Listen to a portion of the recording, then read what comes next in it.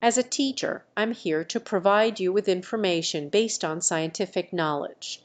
Currently, there is no scientific evidence or consensus on when or how the world will end. The Earth has been around for billions of years, and while changes occur over time, the planet itself is expected to continue existing for millions of years to come. However, it's important to take care of our planet and address issues such as climate change to ensure a sustainable future. Remember, the focus should be on making the most of the time we have and creating a better world for future generations.